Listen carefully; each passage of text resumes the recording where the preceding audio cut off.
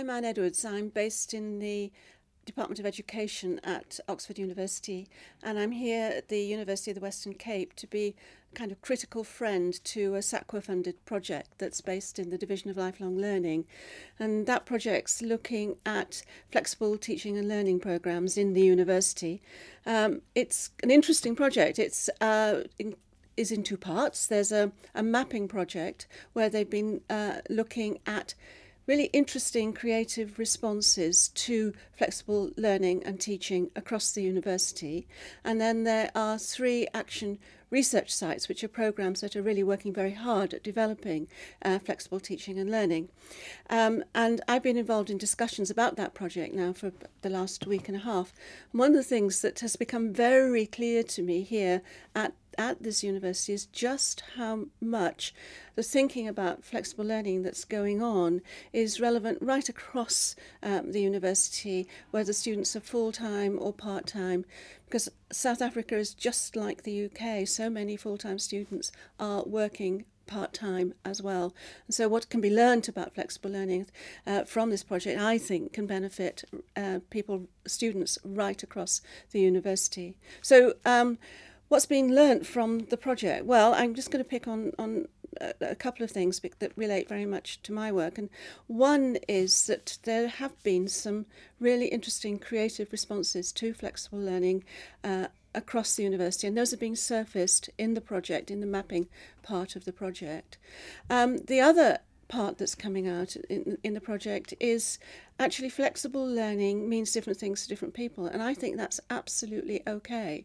Flexible learning needs to be seen in response to what matters to you in the subject you're teaching, the student groups you're catering, whether they're doing straightforward undergraduate degrees or they're doing professional training.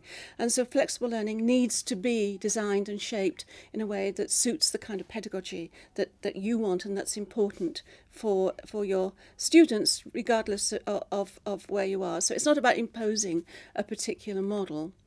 So what's come out of that project is, I think, the beginnings, anyway, of a wealth of knowledge about what makes for good flexible learning, which may or may not involve new technologies. I think all these are very interesting discussions to have. So why have they invited me along to talk about it and to be the critical friend to the project? Well, over the last 15 years or so, I've been looking at how people collaborate across boundaries. My work's actually been based in the welfare professions in the UK, but over the last few years, people have been picking up those ideas and using them in a whole range of sites across the world in very exciting ways, and this is one of the sites. And the 3 ideas that I've been working with are, and the first one is this notion of relational expertise.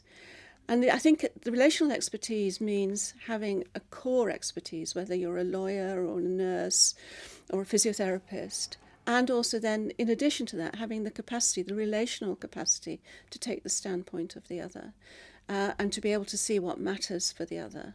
And I think that's absolutely crucial for the Division of Lifelong Learning and for the people they're going to be working with if the provision is developed from this excellent knowledge base they've got, because the new ideas that are emerging in this work do need to be negotiated. They do need to be negotiated into new systems, whether they're undergraduate degrees or professional learning opportunities. So relational expertise is extremely important. What enables that kind of negotiation is the second idea that I come with in my carry-on luggage, and that is a notion of common knowledge. You're not going to be able to do that negotiation unless attention is paid to what matters, the motives for the people you're working with. So we've been discussing how those kinds of negotiations can happen so that people who have got the strong pedagogic knowledge, the understanding of flexible teaching and learning, can listen very seriously to what matters for lawyers, for physiotherapists, and so on, in order to build up common understandings. So that those common understandings are made up of the motives, what matters for people in their work, whether they're focusing on pedagogy, on ICT, or on training lawyers or carpenters or whatever they're doing in any walk of life.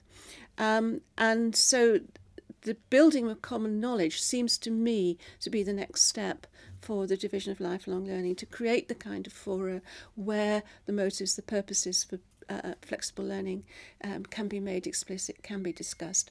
And then common knowledge then becomes a resource that can be used, that can be deployed in order to negotiate these new understandings about pedagogy into new programmes across boundaries, if you like.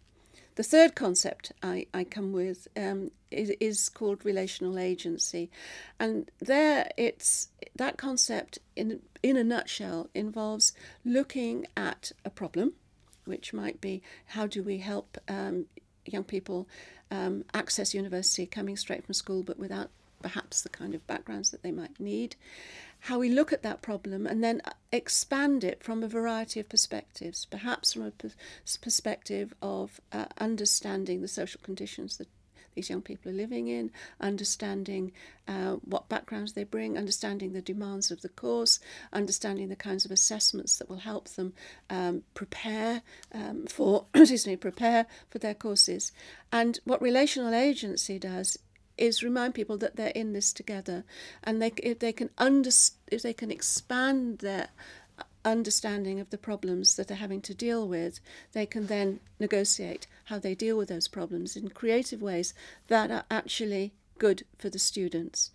And that common knowledge that I mentioned as the second idea that I brought with me becomes a really, really important resource for negotiating those understandings about how students can be supported. So I'm here to have discussions with the Division of Lifelong Learning about how they can start to conceptualise taking that really useful knowledge that is already here distributed across the university into other parts of the university, spread it more broadly, negotiate it in ways that are useful for colleagues wherever they are wanting to learn how to support students from a whole range of different backgrounds.